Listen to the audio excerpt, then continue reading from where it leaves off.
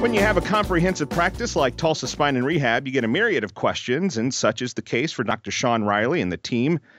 Dr. Riley, one of those questions is when someone has been told that the length of their legs differ. I would imagine they're a bit concerned when asking that question. How big of a problem is that? Sure. It's a question I get quite often, Scott. Patients will say, I went to a chiropractor, I saw this physical therapist, and they say that one of my legs is shorter than the other. And they kind of look at me like deer in headlights, like, how in the heck did that happen? There's two different types of, leg length inequality or a leg length deficiency. And the first is going to be anatomical.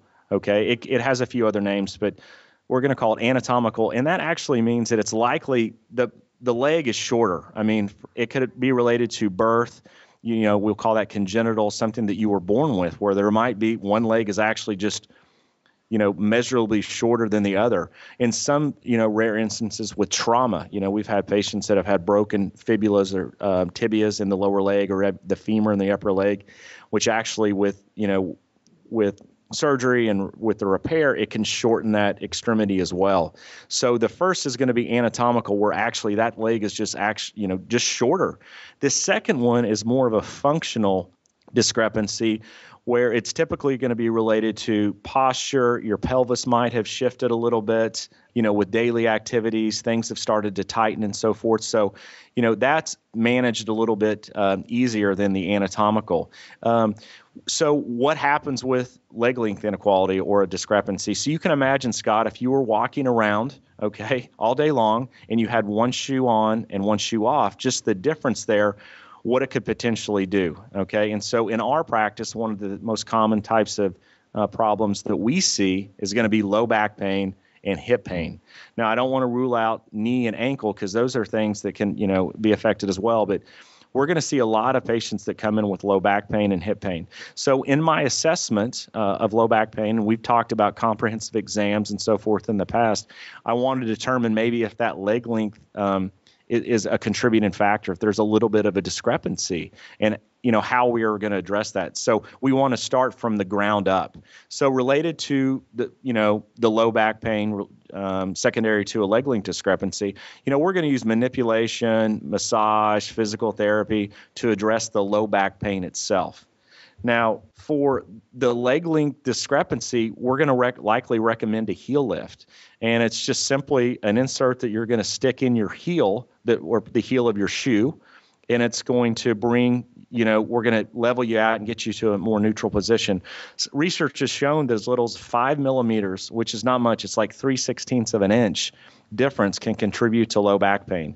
And so what we'll do is we'll figure out how much a patient is off, and we want to start to level them out, And what we want to do this is in a, kind of a gradual fashion. If they have a quarter of an inch, we're not just going to take them to a quarter, because, their body's gotten used to this discrepancy over time. So we'll maybe start with an eighth and build them up to that quarter gradually. So something like an insert, is that a permanent solution, something that they'll always have to use?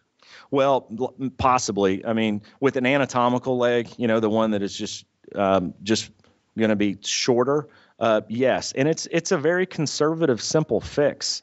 It's just, the ones that we get are very inexpensive, and patients can put it in a dress shoe to their sneakers or their workout shoes or whatever they may be. Now, the functional, with rehab, physical therapy, chiropractic, different types of things to try to get things loosened up, get things leveled out throughout that pelvic region. In those cases, sometimes the heel lift may be unnecessary or even obsolete. So in a case where it's a functional cause, is it a situation that can get worse over time?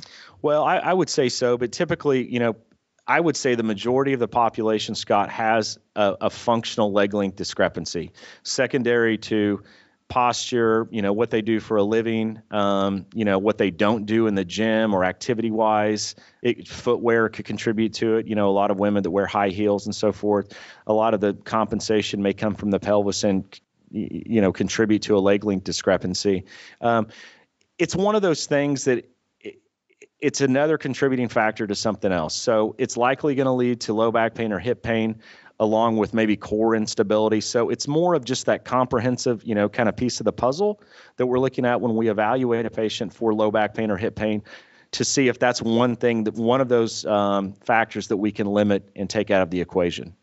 And we've talked about the impact when you're walking, that sort of thing. But if you're a runner, it's probably even worse, I would imagine. Oh, it's huge. And there's, you can Google running and heel lifts and leg length discrepancy. There's all kinds of research and new science that is coming out that, how much stress, how much compensation goes on throughout your ankle, knees, and hips and low back. So definitely something for those runners out there you want to look into. If you've got a question about an ache or pain or something just doesn't seem right, you need to contact the team at Tulsa Spine and Rehab. Give them a call, 918-743-3737.